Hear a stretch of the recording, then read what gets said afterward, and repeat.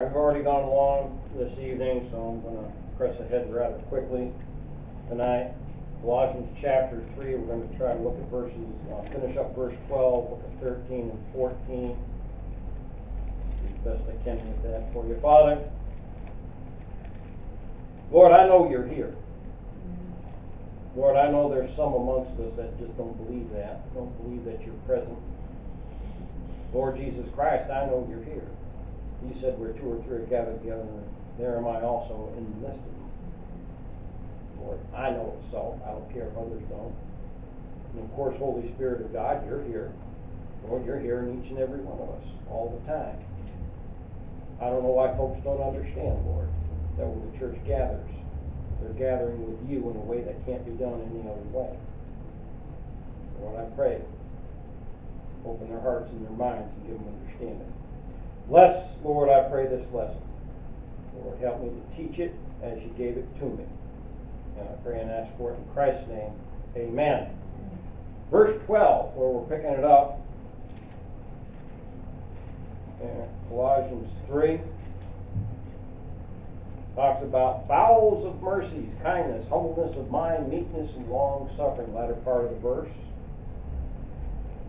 Bowels. All right. Bowels is being used figuratively here, quite obviously. It's no different than we use the manner of speech of talking about doing something from our heart. Okay? Well, we're not talking about that muscle that is in there that's hopefully still pumping away. It means to do something, it carries the same meaning with it. Do something with true depth of feeling and sincerity is what it means. Mercies. Being merciful is a divine attribute. It is through the mercy of God that we stand redeemed today. It's the only reason. One cannot be a Christian. Okay, and again, I've always made the distinction between being a believer and being a Christian. One cannot be a Christian. One cannot be Christ-like unless one is truly merciful. Kindness. A couple weeks ago at the nursing home, and maybe it's 3 weeks ago at the nursing home, I had one resident who wanted to come over from where they were eating and join the meeting around the tables. The only way to get to the spot he wanted to go is he had to come around behind one fellow that was there. Now this fellow's been coming to every meeting, saying, follows along in the Bible, He refused to get out of this fellow. I even asked him, would you mind moving, let this, and he just sat there and stared at me.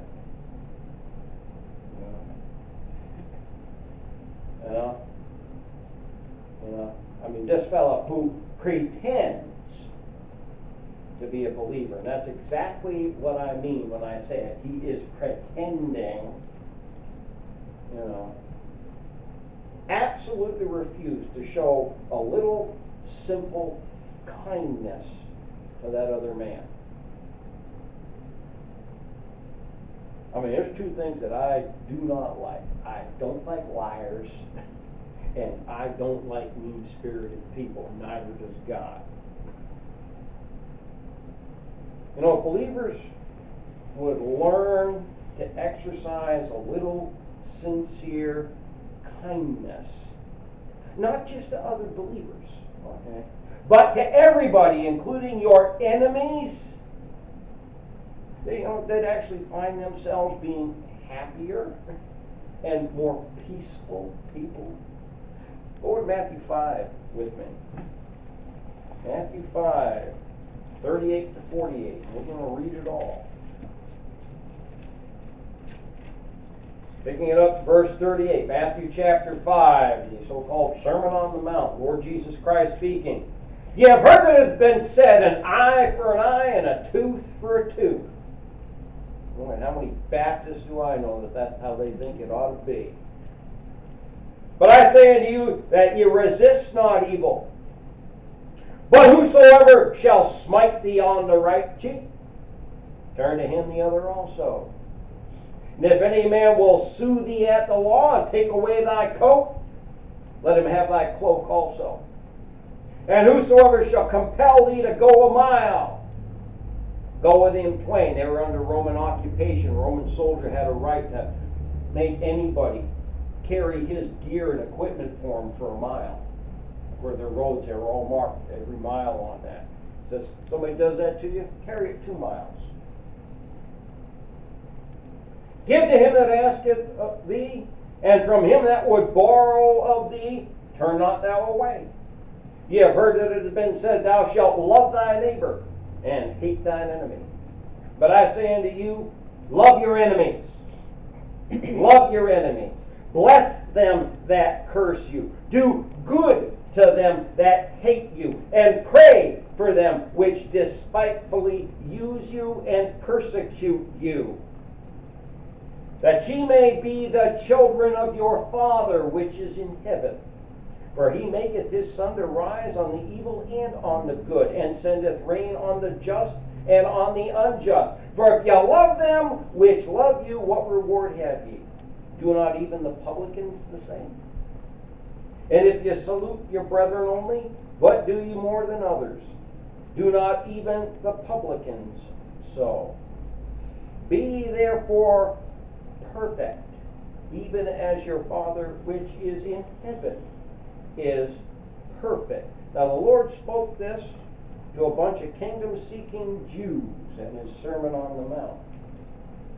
This is going to be the expected behavior during Christ's millennial reign. So why not get in practice now? Holiness of mind. That's it. We'll move along quickly. Holiness of mind. Okay, not just a fake, feigned humility, but from the bowels, okay, from the heart, from your mind. Okay, Proverbs 23, verse 7, the first part of that verse says, for as he thinketh in his heart, so is he. Proverbs 4:23, keep thy heart with all diligence, for out of it are the issues of life. Okay? It was the mindset of our Lord Jesus Christ as a man. Go to Philippians chapter 2 with me. Philippians 2, verses 5 to 8. Let this mind be in you, which was also in Christ Jesus, who, being in the form of God, thought it not robbery to be equal with God, but made himself of no reputation, and took upon him the form of a servant, and was made in the likeness of men, and being found in fashion as a man, he humbled himself, and became obedient unto death, even the death of the cross. There is no place for pride or boasting in the Christian's life. There just isn't. We are all sinners saved by grace. And the only good thing about us was imputed to us by the Holy Spirit of God at our salvation. Except for that, we're no good. Plain and simple. Meekness. Prophet Moses, meekest man on the earth. That's over in Numbers 12, verse 3. Now, every time but one, when he was challenged by the members of the church in the wilderness, as it says in Acts 7:38, what did Moses do? He'd fall on his face before them. And he proclaimed, who am I? Who am I? And remind them that he was simply God's servant. And it was the Lord that they were challenging, not him. That's over Numbers 20, verse 10. The story there, though, is the one time. Numbers 20, verse 10, he got mad. He got mad. He said, must I fetch water out of the rock for you rebels? Yeah, and he smote it twice when he was told to just speak to it, and destroyed the type of Christ there. So in his anger and lack of meekness, it caused him to disobey God, and God wouldn't let them go into the promised land. That was the only time. It was the only time they pushed his buttons one too many times. You know, when you're meek, meekness is to be mild-tempered, to not easily be provoked, angered, or dismayed by things. You are not easily irritated. You are patient. You are long-suffering. You are gentle. Which again speaks to, over in our text, long-suffering. Long-suffering. You know, in the first church to which Kathy and I belonged, there was an elderly saint there by the name of Mrs. Obar. God bless Mrs. Obar. Her husband was an unsaved man, and he was rough as a cob. And he would often verbally abuse her over her Christianity. I don't know whatever happened, whether he got saved or not. But, you know, she never gave up on that man. She was long-suffering. She prayed for him daily, and she asked the church to pray for him weekly. You know, the Lord is very long-suffering. Ask me how I know. I mean, after over 20 years of living in rebellion and disobedience, the Lord never gave up on me. The only reason I'm standing in a pulpit today is because of the long-suffering and mercy of God. Because when I finally came to myself and was in my right mind and turned back to the Lord in contriteness and repentance and shame, he was right there waiting for me. And we must be no different. Verse 13, forbearing one another and forgiving one another. Romans 2:4. Romans chapter 2, verse 4. Or despisest thou the riches of his goodness and forbearance and long-suffering, not knowing that the goodness of God leadeth thee to repentance? We're going to come back to that verse. Forbearance. Forbearance is the willful and gracious overlooking of faults and failures in others, with the intent of that graciousness leading them to repentance and the mending of their offending behaviors. That's what forbearance is. There's a purpose behind it. You're not just overlooking those things to overlook them. There's an end in it. And again, considering the amount of forgiveness and forbearance that we receive by the grace of God, we certainly ought to be able to extend that to our brothers and sisters in Christ. As Scripture goes on, it says, if any man have a quarrel against any, even as Christ forgave you, so also do ye. And here we need to go over to 1 Corinthians 6.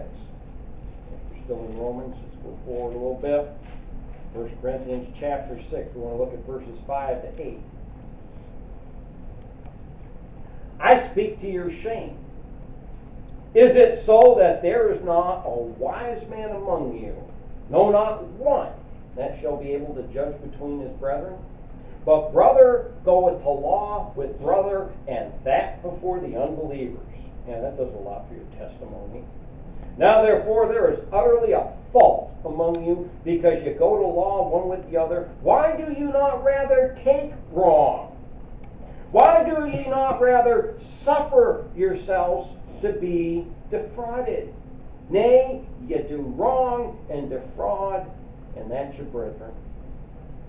Well, quarrels, unfortunately, are going to happen amongst believers.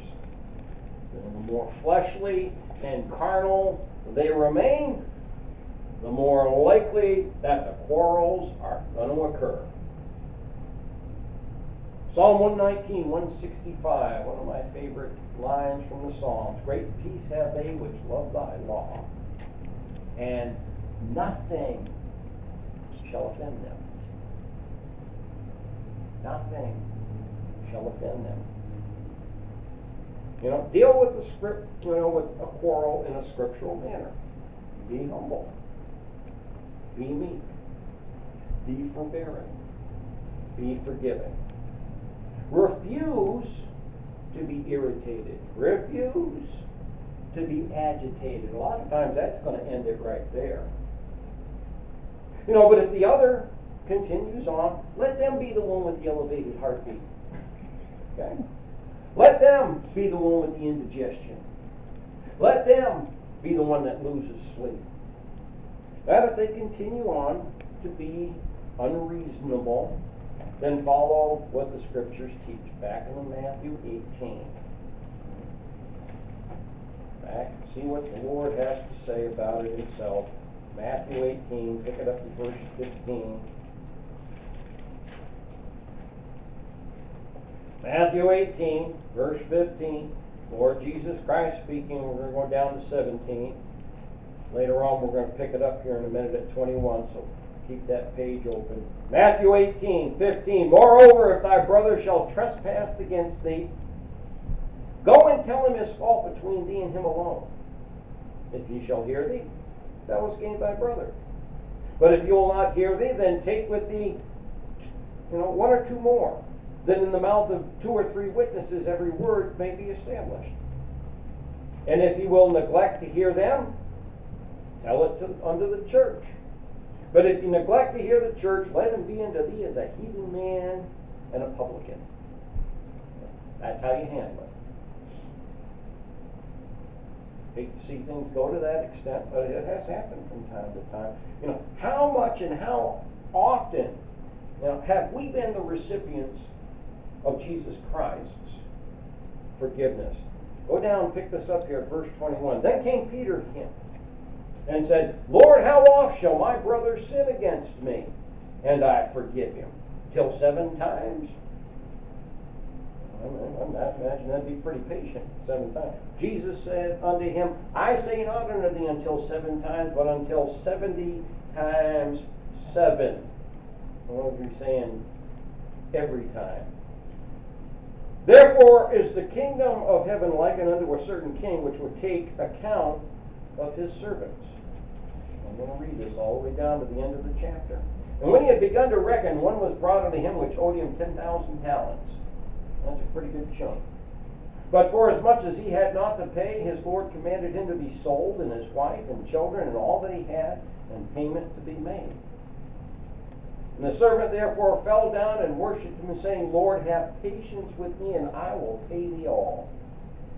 Then the Lord of that servant was moved with compassion, and loosed him, and forgave him the debt. Hasn't God done that with us? Somebody pay that debt for you. But the same servant went out and found one of his fellow servants who owed him 100 pence. Pretty piddling sum in comparison.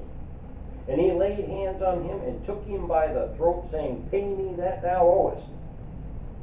Now he doesn't owe this debt anymore. That great big sum. Okay, he was forgiven it. Okay, so you didn't have to go and try to shake this guy down. Alright? And his fellow servant fell down at his feet and besought him, saying, Have patience with me, I will pay thee all. And he would not, but went and cast him into prison till he should pay the debt. So when his fellow servants saw what was done, they were very sorry, and came and told unto their Lord all that was done. Then his Lord, after that he had called him, said unto him, O thou wicked servant, I forgave thee all that debt, because thou desirest me.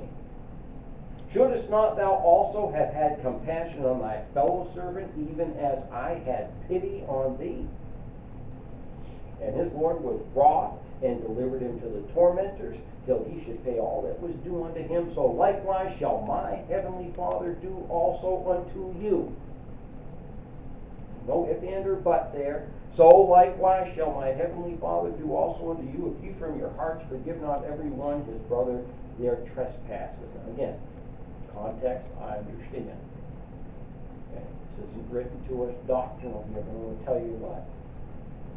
Okay? That is how God thinks. That is how God behaves. Okay? And I'm going to tell you what. You think that He won't chastise somebody who behaves this way? That you won't get a heavenly whooping for it? This is, again, the expectation here of behavior for everybody in the millennial kingdom. Okay? But this is the expectation for us right now as the children of God the Father. It's how we are expected to behave ourselves like our Father. Verse 14, above all these things put on charity, which is the bond of perfectness. We're just going to get started into this tonight, because of time we'll have to finish it up next week. There's a lot to be said here. Charity. The Greek word here, that's often so much made about, is agape. Agape. What agape means is benevolent, charitable love. It is love in action, not just in sentiment or in word. It's not lip service. From Matthew, go to 1 Corinthians 13. 1 Corinthians 13.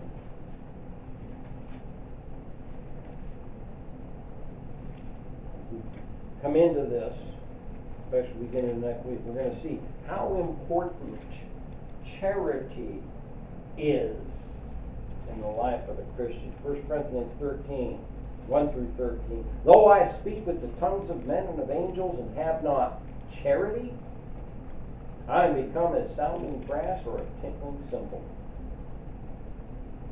Though I have the gift of prophecy and understand all mysteries and all knowledge, and though I have all faith so that I could remove mountains and have not charity, Paul says, I am nothing.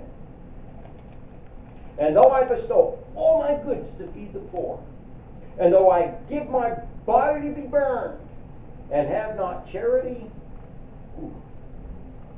that's hard. It profiteth me nothing. Charity suffereth long and is kind. Charity envieth not.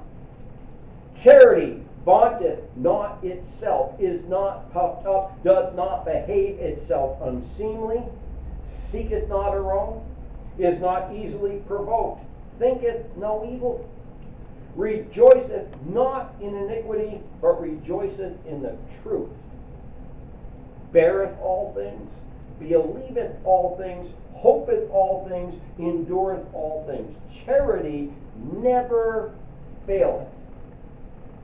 Yeah, but whether there be prophecies, they shall fail. Whether there be tongues, they shall cease. Whether there be knowledge, it shall vanish away. For we know in part, and we prophesy in part. But when that which is perfect is come, and it's talking about the Lord Jesus Christ, not the Scriptures, then that which is in part shall be done away. When I was a child, I spake as a child, I understood as a child, I thought as a child. But when I became a man, a mature Christian, I put away childish things. I put away childish things. For now we see through a glass darkly, and this is how we know it's not the Bible it's talking about here, but then face to face. Now I know in part. I mean, now all we know is in part. We walk by faith, not by sight. I know what I've been promised, but what have I experienced? Just what I know now. Right now I know in part. But then shall I know, even as also I am known. And now abideth faith, hope, charity. These three. Those are important, all three of them. Faith, hope, charity. These three. But the greatest, greater than faith, greater than hope, the greatest of these is charity. Those are some powerful scriptures right there. Ones that are well worth meditating on. Ones that are well worth memorizing. You must have charity. Love in action. If you ever hope in this mortal life to ever be worthy of the name of Christian. Alright, we're going to have to stop there for this evening. Does anybody have any questions for me? Anything that you would like me to repeat for you? Any verses or anything whatsoever? Any comments? Alright, we're going to go ahead and stop then.